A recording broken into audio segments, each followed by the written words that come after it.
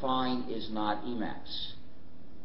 And then there was sign for sign is not Emacs.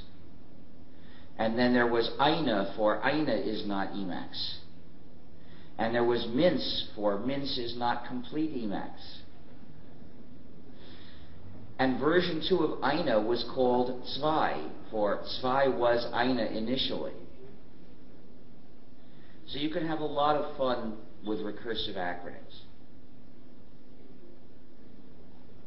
So I looked for a recursive acronym for something is not Unix. But when I tried the usual 4-letter method, I saw that none of the combinations was a word, at least not in English. And if it doesn't have another meaning, it's not a joke. So what could I do?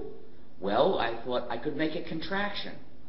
And then I'd get a 3-letter recursive acronym. So I tried every possible letter. Anu, Bnu, Knu, Dnu, Inu, Fnu, Gnu. But GNU is the funniest word in the English language. It's used for lots of wordplay. And the reason is because according to the dictionary, the G is silent and it's pronounced new. So anytime you were going to say new, you could write G-N-U and pronounce it GNU instead. And you've got a joke.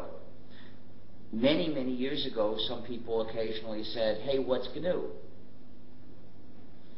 And now there's a better answer. You can answer them, GNU's not Unix. And the best part is, it sounds like you are being evasive. It sounds like you are refusing to tell the person what it is and you're only telling him what it's not. But in fact, you're giving the exact correct answer. It only sounds like you're being evasive.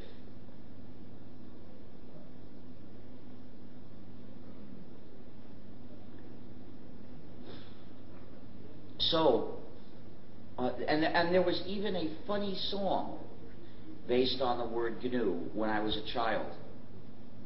So, given a specific, meaningful reason to call a particular thing GNU, I couldn't resist. And this illustrates the hacker spirit. What does it mean to be a hacker? It means to enjoy playful cleverness. And this is not just with computers, it's in any area of life. You could be playfully clever. If you enjoy that and you like to do that, then you're a hacker. And whenever you do that, it's hacking. So this name was an example of a typical part of the hacker spirit, which we call ha-ha only serious. Which is, here I was starting the most important thing I would ever do in my life. I knew that if it succeeded, it would be the most important thing I'd ever do in my life. But that didn't mean we can't make jokes. So I gave it a name, which is a joke.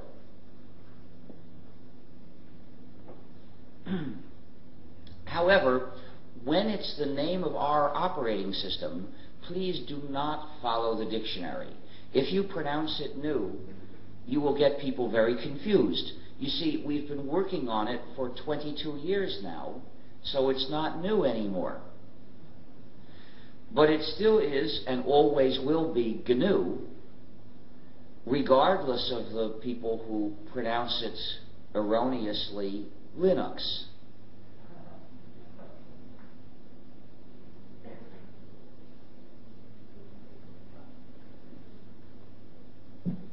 So how did that confusion get started? How did it happen that there are tens of millions of people using the GNU system and they think they're using Linux?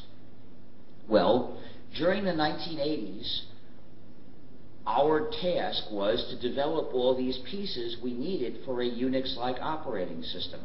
Lots of components were needed. I say we because from the very beginning, it was my intention to recruit other people to join in. The goal was not to have an operating system written entirely by me. The goal was to have a free operating system as soon as possible. And everything I planned was to help us get there as soon as possible. So I recruited other people. Do you want to write some piece of the system? So various people started writing various components. And for the big components, the ones that seemed like they would be hard, I tried to find shortcuts. So I tried to see if somebody else had written a program that we could manage to use, perhaps changing it. Maybe the existing free program would be just a starting point or just part of it, but still that helps. That helps you get it done sooner. So I did that with all of the major components, and sometimes I found something and sometimes I didn't. By 1990, we had all of the essential components and many others except one. One of the major essential components, the kernel, was still missing. And in 1990, I found a starting point. I found a program called Mach, which people refer to as a microkernel, meaning it does, if you look at the kernel's job, Mach does the bottom half. And the idea is, on top of that, you write specific programs to provide the specific kernel services that you want. And they run in user space, which means it's easier to debug them. So I thought, well, half the job has been done for us. We just have to write the other half in user space. So this way we'll get our kernel done really soon. And this architecture of a microkernel plus multiple servers is also what people thought at the time was the advanced, best way to write a kernel. It turns out that that design has some problems, and it took many years to get our kernel to run at all, and it still doesn't run well enough that we could recommend it to you to use.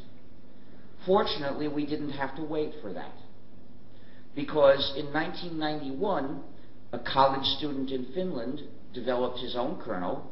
He used the old-fashioned monolithic design, and he got it to barely work in less than a year. This kernel, which he called Linux, initially was not free software. In 1992, he liberated it by changing the license. He adopted the GNU General Public License, which is the license that I had written for use in the components of GNU. Now, the GNU General Public License, or GNU GPL for short, is not the only free software license. There are many other free software licenses, but it's the most popular one. It's used for about 70% of all free software projects, and it's special in that it is a copyleft license. You see, all free software licenses give you the 4 freedoms. That's what makes it a free software license. If it gives you the 4 freedoms, then it's a free software license. But in regard to freedom number 3, there's a choice. It has to permit you to distribute modified versions. The question is, can you make those modified versions proprietary? Some licenses permit that. Copyleft is the requirement that says when you distribute a modified version, it must have the same license. In other words, the modified versions must be free as well. So copyleft is a way of utilizing copyright law, but instead of using it to subjugate people, we use it to protect everyone's freedom. So the idea is we make sure that when the program reaches you, you get the 4 freedoms, and the way we do that is we say the middleman is forbidden to remove the freedoms before the program reaches you.